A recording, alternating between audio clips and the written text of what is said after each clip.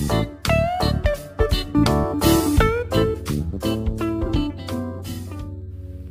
guys, welcome back. I'm going to use this hotspot as a hotspot adapter for PC. As my PC don't have a inbuilt Wi-Fi adapter, I'm going to use this hotspot. First of all, switch on the hotspot and connect to the hotspot in your Android mobile or iOS.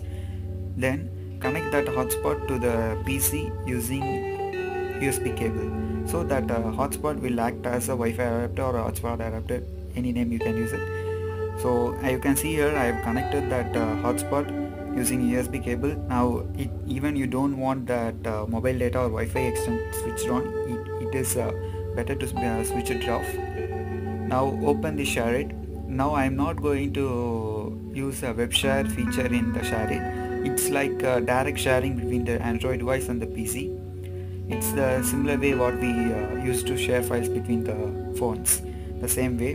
And just go to shareit in the mobile and click on that PC mode, and in PC you will see here in Android it directed Prakash, and that's my name, so it has directed the PC's shareit, and it will take some time because I am recording this screen, so there is some kind of bug, I don't know, it takes some time. If I am not using the screen recorder, it works perfectly, so it will surely work for you. Just a moment, it will surely connect.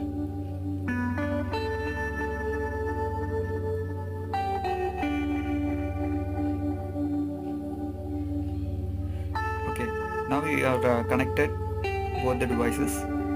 Now just click on the files, and what file you want to share, just click on share, that's it. It actually works, but I am recording this screen, so it is kind of like buggy. I can't able to send the files right now, but I will try right now.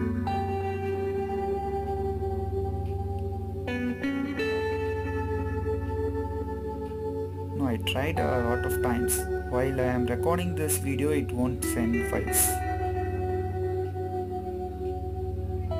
Just click on that remote desktop. Now it will surely connect.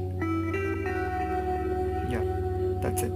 So you don't want to do these complicated steps and all, you just connect the mobile, it will surely transfer files. That's it guys, hope you love this video. See you later, bye.